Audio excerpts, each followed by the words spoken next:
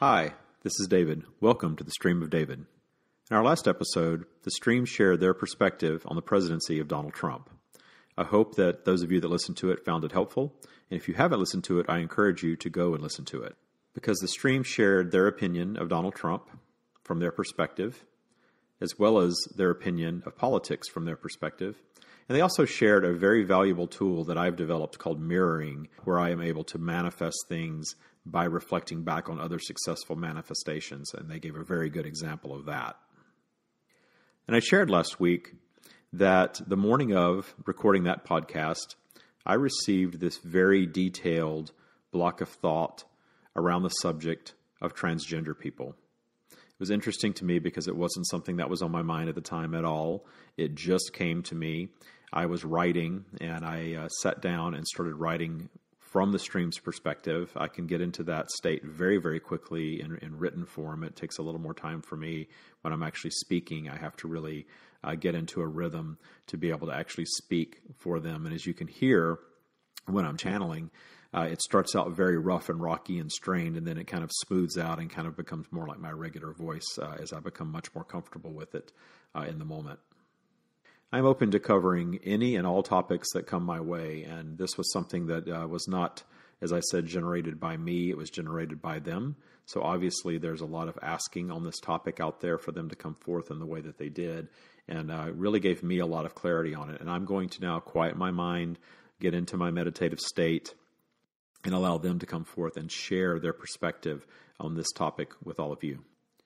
So give me just a moment, and we will be right back, and you'll be hearing from the Stream directly.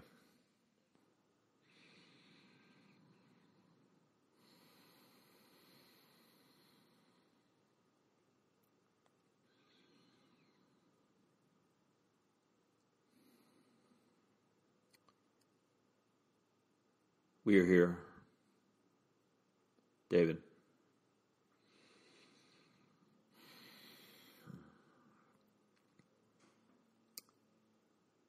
We have come today with the intention of discussing the topic of transgendered people.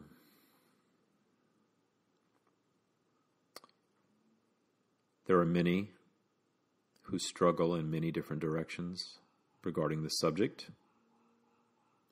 We encourage you to listen to this entire message. For those of you who are struggling, you may not like where we begin, but we promise you will like where we end up. All life on your planet began as a projection of thought, a thought consciousness from the Stream that set out to specifically project into this world and manifest in physical form. You decided before you came on a set of characteristics and circumstances that would surround you early on in your life, with the intention of these circumstances and characteristics of seasoning your life experience. And by seasoning, we mean often placing certain obstacles in your path for the very joy of overcoming them. Your intention when manifesting here on earth was to be free, was to use your creative abilities and your intellect to project thought forward and create from your thought perspective. These obstacles that you place in your path are intended by you, or were when you manifested in physical form, to enrich your experience, to make your life interesting, and to add to the velocity that powers your expansion.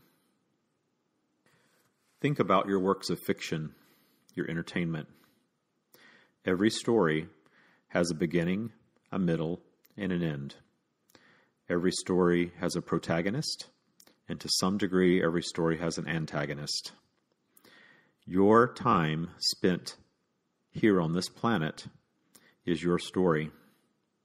A story without a middle, simply has a beginning and an end. Jane was born, and then she died. The end. That story is not very interesting. Your life, your time here on this planet, is your story. And a story without a middle is not very interesting. So you came to be free, to experience joy, and to place obstacles in your path for the joy of overcoming them. As your society has evolved, humans have gotten together, flocked in groups, congregated in communities. This is natural. But from this came rules, expectations that you must meet to fit into this group, to this society, and to this community. Governments and religions were formed, often with very strict rules and severe consequences for not following these rules. The rules were largely based around the advancement of the society, meaning that procreation was necessary.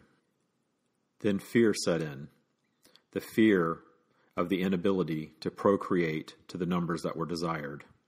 From this fear-based perspective, rules were drafted, many specifically focused on gender roles and the family unit. Humans, with their advanced intelligence, began migrating beyond their natural habitats. This created the need for clothing, for warmth and protection. As societies continued to advance, the desire for clothing became centered around modesty rather than just warmth and protection. In their desire for connection and community, males and females found the need to cover the very parts of their bodies that identified them as such. As societies continued to advance and more rules were developed around gender identity and the family unit, the need then arose to differentiate male from female. Females were directed to dress a certain way, wear their hair a certain way, and over time even act a certain way. And males were directed to dress and act differently. As you get to know us, you will discover that we spend very little time looking back.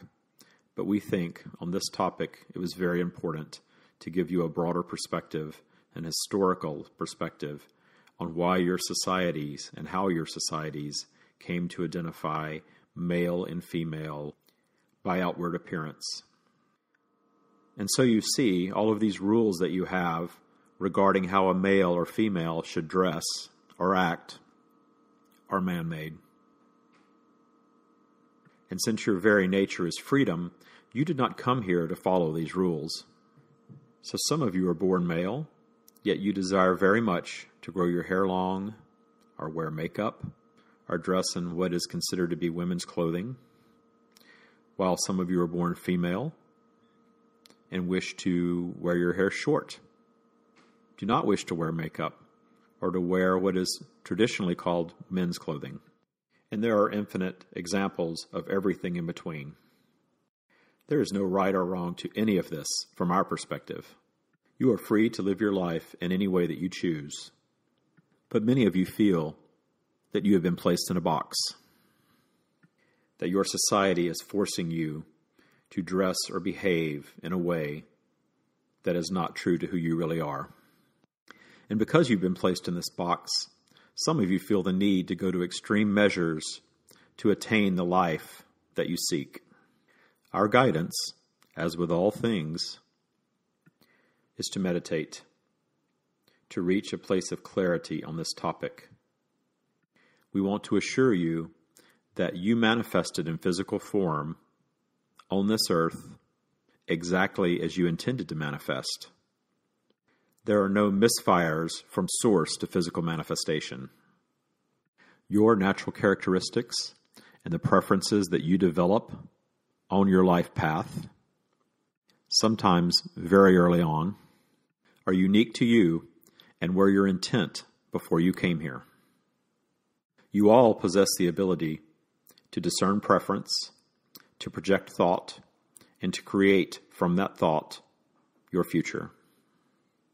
And since there is no right or wrong, and you have the ability to do and be whatever you want, it is certainly within your abilities and your rights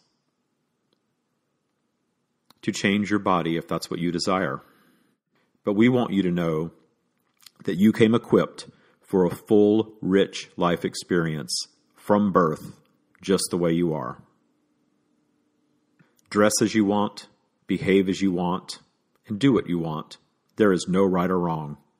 There are no rules from our perspective. And if you try to live your life following other people's rules, you will not have a very happy existence.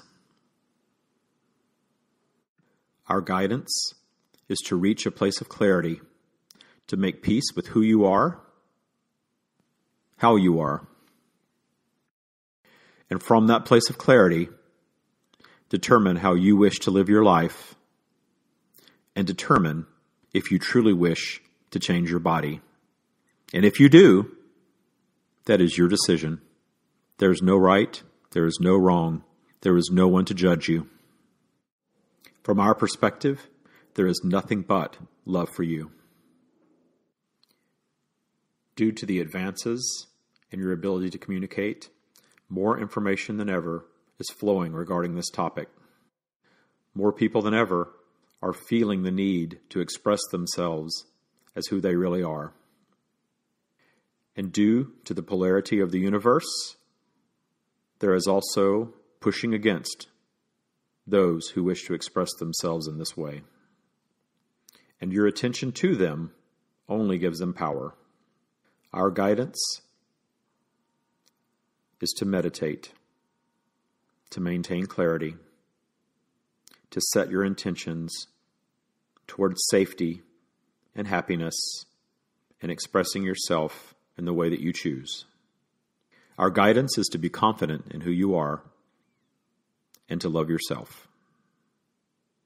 Our guidance is to be confident that you will find your place in this society.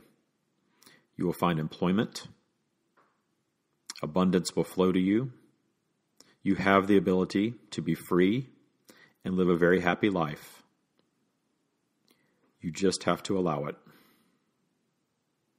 And by allowing it, we mean to remove those obstacles with your very powerful, positive, projected thought. That is all. Hello, everybody. I'm back. I did go back and listen to the playback of the stream. I did not remember much of what was said during the session. I thought it was very, very interesting that they went into the history of how we ended up dressing the way that we do based on gender identity. I've never really thought that deeply into it, to be honest with you. So I thought that was very fascinating, that point of view. Another thing they touched on that was very interesting to me that was not necessarily my point of view was discerning the difference between the desire to dress and look or act a certain way and the true desire to change your body. I hope that that made sense to everybody. It certainly did to me, obviously, because there was a blending going on when they wrote this through me, and it was pretty much the same attitude in spoken form. The written form went even deeper than that I got the other day, and I'll publish that at some point, obviously. But very interesting, that there are two different mindsets, and I think what they're trying to get at is to get yourself into a place of clarity and ensure that you're doing the right thing for the right reasons. And then if you don't, you may not have a positive outcome no matter what you do or how drastic the step. I also like that they touched on the topic of setting intentions towards safety and security and gainful employment. I think those are hot topics for anyone, but certainly people in the transgender community. I think that these are things that they deal with more so than many. Taking time every day to set your intentions and quiet your mind and create the life that you want is the most important thing. The most important advice that we get from them ever is this practice. I will tell you that as an openly gay man in my early 20s, really just coming out of the closet, I dealt with this quite a bit in my professional settings. I was absolutely discriminated against in employment based on the fact that I was gay. And I realized that I was really bringing that to myself, that I sort of expected that. Growing up in the Deep South, you just think that the whole world is against you when you're openly gay. And even though I moved to a larger city, it was still in the South. It was Atlanta, Georgia. And I experienced that 3 times in a row in jobs. And finally, I realized that I was attracting this to myself. And I made the conscious decision to change careers, but also to set the intention that I was going to get into something where I didn't have to worry about that and that I wasn't going to project that to myself. And I will tell you that since that time, I have not had any backlash about being gay. And this was, 20 years ago at this point, at work or in my personal life, or even just, out on the street, living my life as who I am. I really do not get that any sort of backlash whatsoever anywhere I go. And of course, I live in Northern California, so that probably makes that a little easier. But I do travel to other more conservative parts of the world, certainly, and I never encounter any type of bias or discrimination that I'm aware of at all. It's just not on my radar, and I certainly don't set my intention toward that. My intention is set toward happiness and safety and security and being very confident about who I am wherever I go. On our next episode, we're going to talk about why we're here. And by we, I mean all of us on planet Earth. I am going to set the intention for the stream to come in and speak directly to you about our purpose, what our intentions are when we manifest in physical form and live this lifespan that we have on planet Earth. So I hope you'll tune in for that. I think it's always an interesting topic. I've written a lot channeling the stream on this topic, so I'm looking forward to them coming in and speaking on this topic to all of you. If you have any questions or topics that you would like to cover or comments or suggestions based on what we have covered, the email address is thestreamofdavid@gmail.com. Again, that's thestreamofdavid@gmail.com. Thanks a lot for joining, and I look forward to talking to you again soon.